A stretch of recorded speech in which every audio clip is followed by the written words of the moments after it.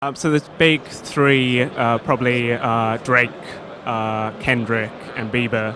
What do you think of these artists? I think they've got a lot of room to to improve. You know, like I've got a lot of notes. I've got some notes for each of them. You know, What's your notes on how Drake can improve? He's doing quite well at the moment. I love Drake. It looks like he beefed up, like he bulked up recently. I like his look right now. He's got the beard going, and Drake is always covered in like very comfortable, very like soft looking fabrics, you know?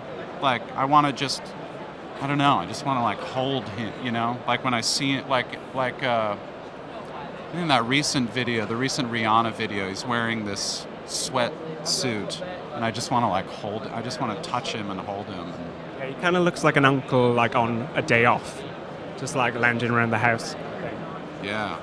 A lucky you want to go? Like, what does an on-duty uncle look like? Just naked. Yeah.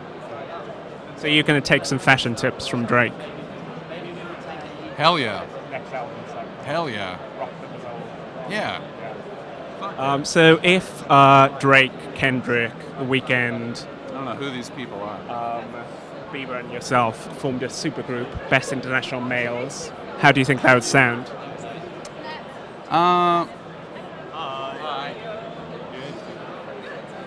Man, I don't know. It's funny that it's called Best International Male, and yet all of us are from, like, North America. Is that not sort of nepotistic in some way?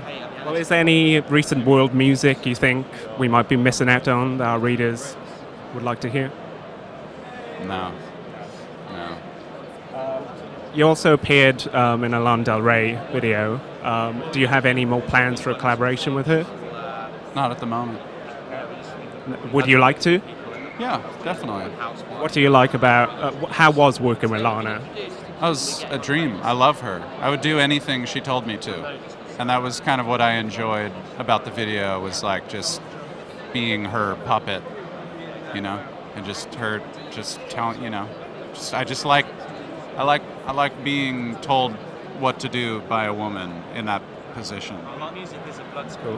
You also told us that you were going to drop acid for this event. Have you stayed to your word? I got in trouble. I don't think I'm allowed to talk about that. There's some kind of like, that's some kind of like, you can get charged with like holding like a controlled substance over here, which I had to learn the hard way at the BBC the other day. So maybe I won't discuss my acid usage tonight. Yeah, it was nice speaking to you. Yeah, it was amazing. Yeah, you too. Thanks.